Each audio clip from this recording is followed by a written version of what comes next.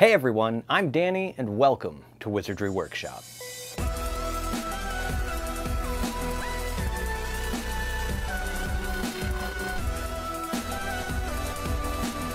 So one of my past videos that has a lot of views and a lot of comments, but most of the comments are, it's hard to follow because this was one of my earlier videos and I recorded the shots too close and I cut a lot and it was an origami type video. So there were some spots in there that were really difficult to follow. I rewatched it and yeah, I figured I need to redo this video. So here is a re-release of Ron's Howler. And I'm also going to do a couple new things in this video. Go ahead and check out the description box below for a list of supplies you're going to need, as well as the free downloadable templates, and let's get started. So we have red paper, just like in my previous video, if you've seen that. I do have these little strips on here that are kind of annoying. It has like barcodes on it and stuff, so I'm going to have to cut those off. But other than that, this part's going to be the same, and then we also have the letter itself right here, and we have the address label right here. So these I did print on regular paper. If you want to, you can print it on sticker paper. It makes it a lot easier because then you can just literally peel it off and stick it onto your Howler letter. So first we do need one of these cut out, and then we also need to cut this out, and it's pretty simple. You just cut the white space off. I'm going to be using a ruler and X-Acto knife for both of these, and then I'm going to round the corners on this one with scissors.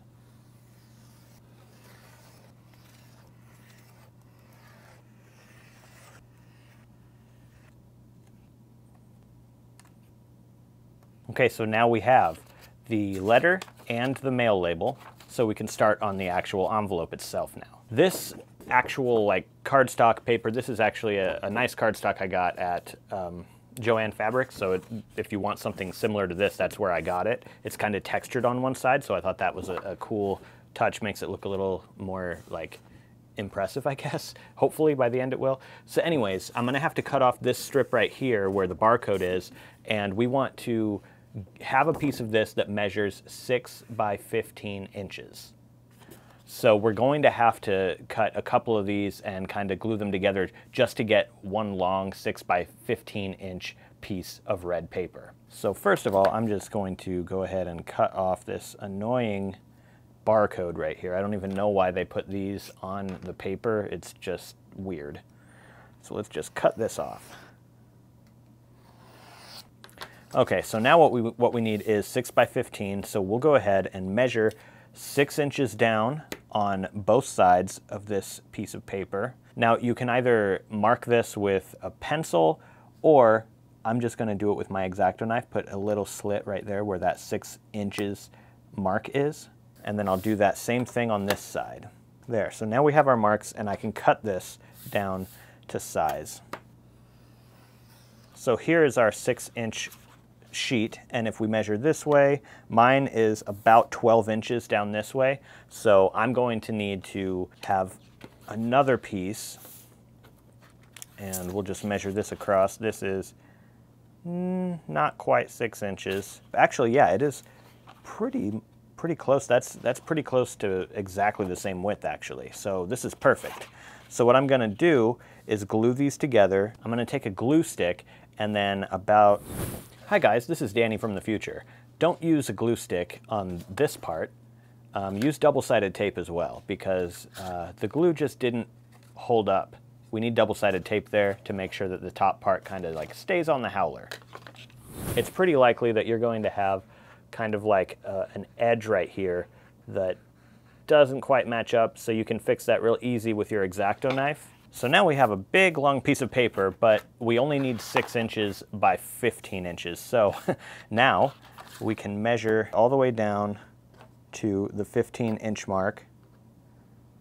We're going to mark that right there, and then we'll do that on this side as well. And then now I can cut off that extra little bit of paper from this end.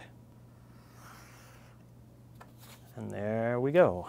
And now we can get into the fun part of folding this up. And this is the part where it got a little confusing in my previous video. All right, so the first fold we're gonna make is we're gonna fold this directly in half.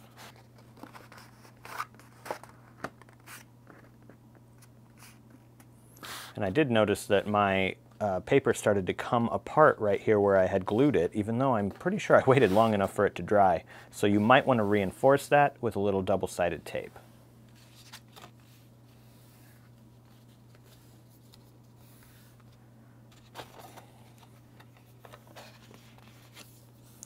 All right, there, we've got our first fold. So now we're going to keep the part that we glued at the bottom here. So that's going to be right here closest to me.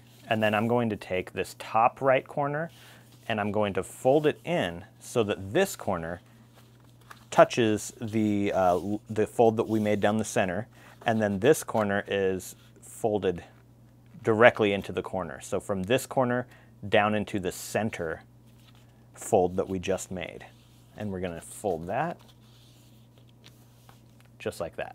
And then we're going to take this corner and fold it down into the center as well. So we should have this. Now before we go any further, we need to make sure that this stays together like this. And to do that, in my previous video, I used a glue stick, but in this video, in this new update, I think I'm gonna use this permanent double-sided tape because I feel like it's just gonna be easier using the double-sided tape on this. So we're gonna open it up and we're gonna put the tape right here on this triangular sort of fold right here that we have. We're gonna put one piece right here on this part, and then we're gonna take another piece of tape and we're gonna put it right over to here. And if you have too much, you can always fold it in on itself because it is double-sided tape and it will stick to itself as well. There we go. And then we're going to do one more piece of tape right here. So as you can see, this whole little triangle part has double-sided tape on it.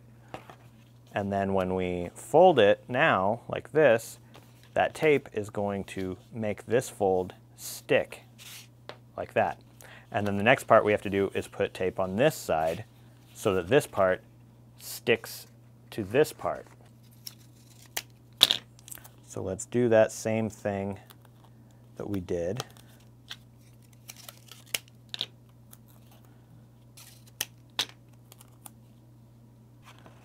And there you see we have double-sided tape right here. So now when we close it up, it will stick and it will stay right there like this. This is what we want right here. So we have this sort of like funnel shape right here on the inside of the paper, as you can see. So we're just going to take this and we're going to flip it over like this, and then we're going to fold our paper right here. So this whole part is going to flip over, and then you can see this little diamond shape that we have on the other side. We're going to line this up like this. So if you can see what I'm doing here, we've got this. I mean, even if you don't flip the page over, you can still see how you do it by folding the funnel part this way around the back of the paper like this. And we are going to fold this all the way across, so the crease is going to go all the way along to there. So now you should be right here. Okay? And we'll do that to the other side too. So again, if we flip this over, unfold that, we do the same thing again, only the reverse side. So we have it flipped over, and now this side is the side that comes along and lines up with the diamond part on this side.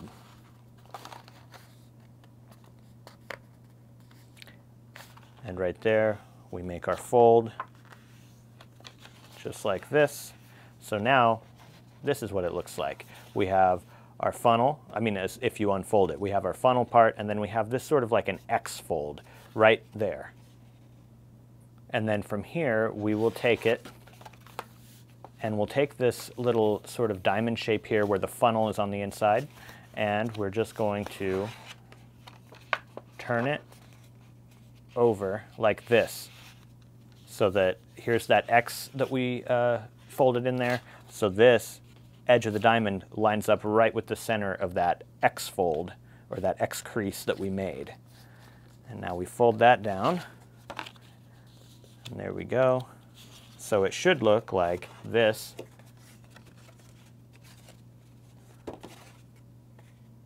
Okay, so now from that position, we can now fold this back where we just made that fold with the diamond. So we're going to undo that fold so we just have a crease now right here. So we're back to that first starting position where here's the funnel, only we have an X crease here and then we have another line crease right on the inside of the funnel there. So now if we take it and we fold this in so that the sort of funnel shape is now on the inside of this, you can see that this is starting to look like the top of an envelope here. You can see that's where like the glue would be, like right here for the envelope. That's where you would seal it. Now we will take this part and fold it over on itself right up to that crease line. So right up to where that crease is, in the middle of that X, the bottom part is going to fold in right here. And then we put a crease right there.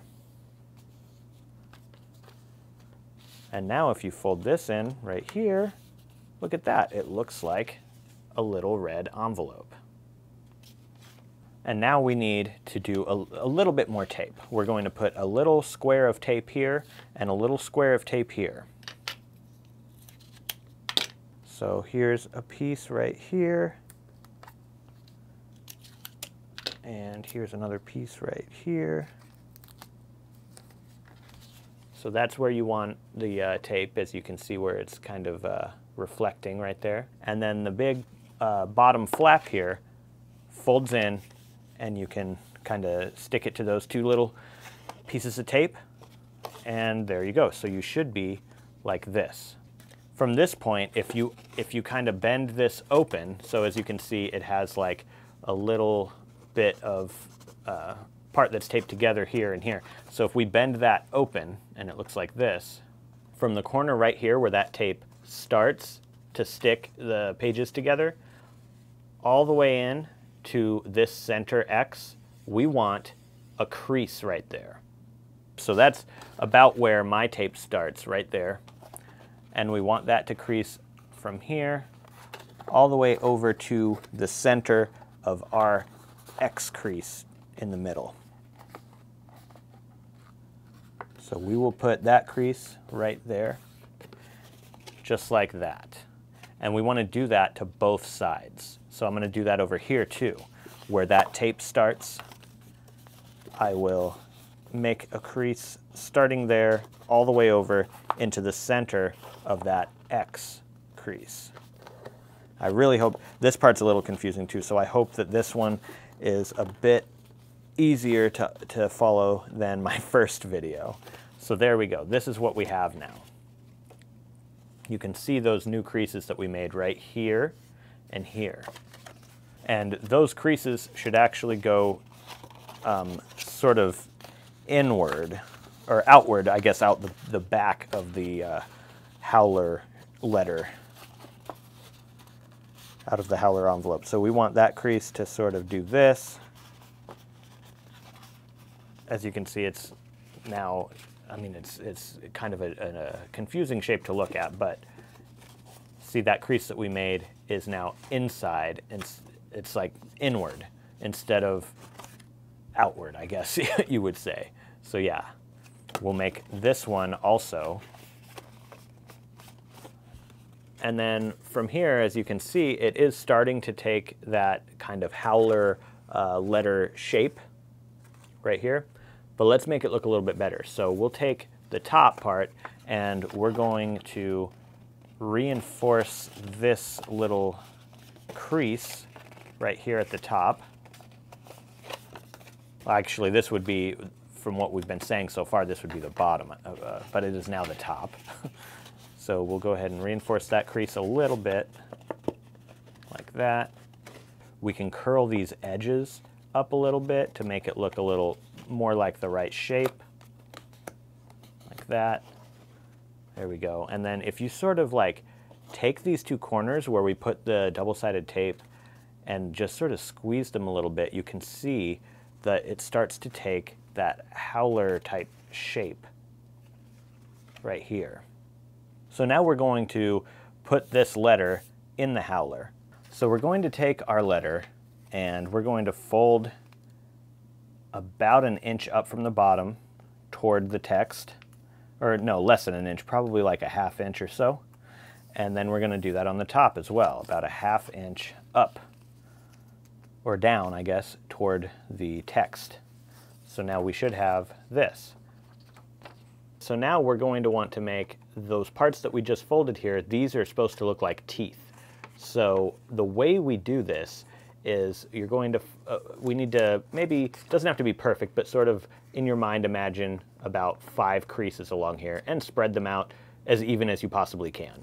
So we're going to take and pinch right like this. So now this is pinched to make a crease. So now with a little bit of that pinched all the way up to this line here, we're just going to make a tiny crease on that side and a tiny crease on this side so it looks like this. And there you go. We're going to do that across here. So now the top part looks like this. As you can see, it's almost like teeth the way we creased it. And we do that to both sides. So there we go. As you can see, it looks like we have our sort of teeth creases in here, which opens up into our letter. So now we've got to put this inside of our howler envelope. Before we actually put the letter in there, we do need to make the tongue. So get some dark red ribbon, and then we're just going to cut about 3 or 4 inches. And the tongue is forked, so the way we're going to do that is fold your ribbon in half, and then take a pair of scissors and sort of cut at an angle. So if we're right here, we take our scissors and we cut at an angle from the outside to the inside. And then when we open the ribbon back up, you can see it has that sort of forked tongue shape. Now we'll need to take our X-Acto knife, and we need a slit about the same width as our tongue, as our ribbon here, right under the line where it says put another toe out. So about right in the center, that's where we want that. So I'm just going to do this right here. So then we can take our tongue ribbon and put it through that little slit that we made. And then to get this to stay, we can use double-sided tape, or you can also use regular tape on this side. There, so now we have our tongue and our letter right there. With the bottom part of the note here, we need to stick this just about right here. So the teeth right here need to line up about like this, as you can see right here. So it kind of overlaps a little bit over that diamond shape right there at the bottom. We're going to use double-sided tape. We're going all double-sided tape this time around. We're going to put about an inch piece of double-sided tape on the bottom of the letter right here, and then we'll line that back up and tape that down. And then I will take another piece of double-sided tape, and this time we want it to be just about as long as the letter is wide, and that's going to go all the way across the top part of the letter. And then we've taped the top part of the teeth and the top part of the letter to the top of the envelope like this. And then you have a howler letter. But we're not going to stop here, because we want to be able to fold this into an actual envelope and then unfold it into the howler, and that's what this project is. It's pretty simple actually. So the tongue just stays flat, the teeth fold in on the bottom and the top, so we fold both teeth in from the letter, and then the big top part, or I guess now it's becoming the bottom part of the letter, folds in like this, and then the top, or which is the bottom but now becoming the top of the envelope part, just like I showed you before when we were folding this whole thing together, you can take this and flip that diamond part along like this, like that, and then fold it over, and now we are back to an envelope shape. See? And then when you want it to open back up, you just open this, flip the diamond over, and the teeth come out, and then turn it over, and pull the top part open, and then pop the teeth out like that. Make sure the tongue isn't just hanging there, and then there we go. We're back to a howler. So let's go ahead and fold this back into an envelope, and then we'll continue. With the envelope now, we can take a piece of ribbon, and the ribbon is going to fold over your envelope. To get this ribbon the right size, we're just going to pull a piece out about like this, put the envelope here, and then wrap this around. And we want maybe about 2 more inches of slack on this side with it folded around the envelope. So if we snip off that side right there, you have a piece about like this long. And the idea here for when we're actually going to fold this around the envelope is it's going to fold over here, and this side's going to fold up, and then we're going to have a couple of pieces going off to the side like this. So if we fold the ribbon up and then fold it over here into about like this, then I'm going to use double-sided tape to make sure that this fold stays there. So just a little piece of double-sided tape right along the crease that I made here. Fold the ribbon over, and there we go. And again, if you don't want to use double-sided tape, you could use a little bit of glue or something, just probably not a glue stick. So there's that one. And then for the top is going to fold down. The top part's a bit different. We'll fold it up like this, and then down like this. And we want to make sure that the ribbon looks like it's going the right direction there. So we've made 2 creases on the top part, and we're going to have to use double-sided tape on both of those just to make sure that they stay. So that first one was just a fold upward. We're going to put a little piece of double-sided tape here and do that fold upward like this. And then we're going to do that next fold where it's basically the same as the other side. We're going to have it going off to the edge like that.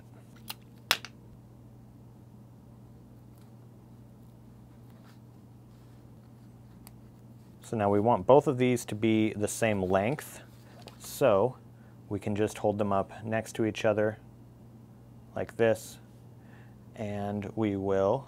They're actually both forked as well, so I mean we could fold them in half together like this, and they are doubled up right now, and then just do that same thing we did before to get them into like a forked look, just like that. So as you can see, it does look a little bit better when they're the same length and they have that sort of forked look to the ribbon. Now the next thing we want is some sticker paper. We also need a stamp, and I'm just going to use my Hogwarts stamp. If you have an H, or I'm sorry, if you had a W for Weasley, that would probably be better, but I'm just going to use a Hogwarts stamp for this, and some gold sealing wax. We're going to make a gold seal on top of this sticker paper about the size of maybe a quarter. So we'll just go ahead and start dripping this wax on here. We want a pretty big size wax seal, so we're going to need a pretty good sized puddle of the sealing wax on this paper. Here we go. Press the seal down on the wax. Wait a couple of seconds for it to dry, and then we should be able to lift the seal off, and there we go. So now we have this gold Hogwarts seal on our sticker paper, so we're just going to sort of cut this out. Try and make sure that you do this and not have any of the white of the paper showing. Honestly, I probably could have used a little bit more wax, but it just looks more natural, I guess, this way. So now we have the wax seal on one side, and then we have sticker paper on the other side. Now in the first video, what I did was I just took the sticker paper off and used that to stick the wax seal on here. But that's not what I'm going to do in this one. I actually have a different idea. Here I have some little magnets, which I'm going to try, and if that doesn't work, I have a plan B, which is this Velcro. The problem with the Velcro, though, is it's going to be right here on the outside of the letter, or of the envelope, so you'll probably see it. Whereas these magnets we can put on the inside. So let's try these magnets first and see how well they work. So we'll grab 2 of these. So I probably should have put this magnet in before I did this tape right here, but that's fine. I'll just retape it afterwards. So what we want to do is make sure the magnet's going to go in the right place, which should be in that kind of funnel area in the inside right here. So if we flip this over, this is how it's going to close. We want to make sure it is right here. So I got these magnets that have adhesive on one side. Otherwise, you could just, you know, glue it in or use some heavy-duty double-sided tape or something. And I'm just going to put it right in there. It's really, I mean, I'm not going to be able to get a good shot of that, but it's just right inside there. Now I can re-glue the bottom back on there. And now if we fold it up, the magnet is right there, right where it should be. Now let's put the magnet on the Hogwarts seal. Let's also take the sticker paper off of the wax seal. There we go. The magnet goes on like that. I'm just going to cut off a little square here and cover it back up.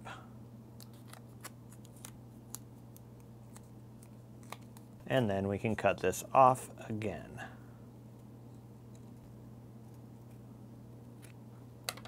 So now we have our wax seal and we can see how well this works. Whoops, it's upside down. If we put the ribbon where it goes, and then we take the wax seal, put it on top, and it does stay. So that's great. I was worried that the ribbon might be a little bit too thick and the magnets wouldn't stick to each other, but there is no problem there. It's not falling off at all. And the only thing left to do is put Ron's address right on top right here. And we're going to put it on top of the ribbon so that it kind of holds it in place as well. Of course, with double-sided tape. So there we go. We have this covered in double-sided tape on this side now. And make sure we put it the right way. Ron's, and also you want to put this kind of like a little bit below those, or so it's not right on top of those creases that you made, so that you're not creasing this part, but here we go. And that is the Howler letter. So like to take this apart, we would just easily take that off, set it aside, open up the ribbons, open it up, and then there you go, you're back to your Howler letter. Let me know what you guys think of this new and improved video for the Howler letter. I think that obviously it needed a new recording because of how hard it was to follow in some parts of my original video. I hope I did it better this time, and I really like the addition of using a magnet in there instead of just the double-sided tape or, you know, sticker paper or something, because it's gonna last a lot longer when we do it this way. So yeah, this is always a fun project to do. It was the first time I did it, it was fun, and it was fun this time. It was almost more fun this time because I knew I was doing some things differently, and I think I made it better this time than I did last time. Anyways, yeah, I hope you guys really like this project. If you check out the description box below, there is a giveaway link if you want a chance at winning the Howler that I made in this video today. And then on top of that, down there, you're also going to find my 70K giveaway, and that is for the Accio box covers that I designed exclusively for Accio box. I have a full set of them, as well as a full set of the Harry Potter American Edition hardbacks that they fit. Whoever wins the 70K giveaway is going to get all the covers and all the books shipped directly to them. Also stay tuned soon because I have a lot of giveaways to announce now because everything kind of got put on hold because of the whole pandemic, and mailing things out is still kind of up in the air. I don't know who's going to be able to get their mail and who isn't, but we're going to go ahead and announce all the giveaways in a dedicated giveaway video coming up very soon. Remember, I get a lot of ideas for these DIYs that I do from your comments. So if you have an idea for something that you want to see me do in the future, definitely leave a comment below and let me know. If you're interested in seeing more DIY videos having to do with Harry Potter and more, go ahead and subscribe to my channel if you're not already. All right, that's it for today. Thank you so much for watching, and I'll see you in the next video.